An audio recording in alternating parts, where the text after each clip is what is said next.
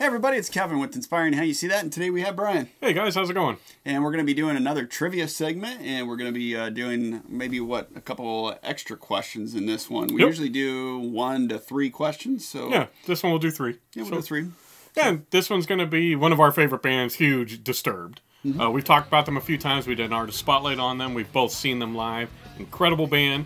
We're not going to get too much into them. You can see our video. We'll put a little link up there for it. We're just going to dive in. And these questions aren't going to be overly difficult.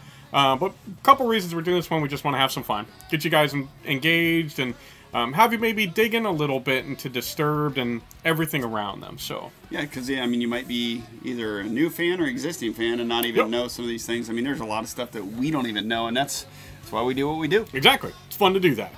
So with that, we'll go ahead and jump right in. The number 1 question. So frontman David Draiman and Dan Donegan, who's the lead guitarist, they actually started their own record label in 2003. What is the name of that record label? So you guys know the drill. To answer to all these questions, just go ahead and put it in the comments down below. And we'll just have some fun and let you know if you got it right or if it's wrong, go ahead and try again. So that number 2, before David Draiman came in as the lead singer, the other band members were there, and they actually had a different band name before they were Disturbed. So what was the name of the band before they changed it to Disturbed? And the final question, David Draiman actually kind of had a side project where he started another band while he was still with Disturbed. And this was probably, what, 7, 8 years ago or so?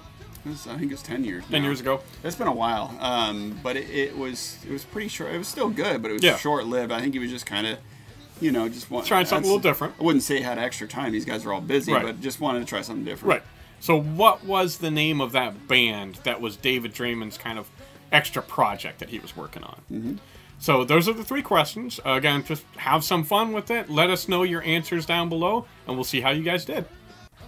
Definitely. And then, again, make sure you subscribe to us. Subscribe to, some of the Disturbed. We'll put that in there, too, as well. And let us know, if you've never heard of them, what you thought of them. And these questions are pretty good questions to start off. Absolutely. So, again, thanks for stopping by. Hope you're having fun with these like we are. God bless you all. We love you. Rock on. See you next time.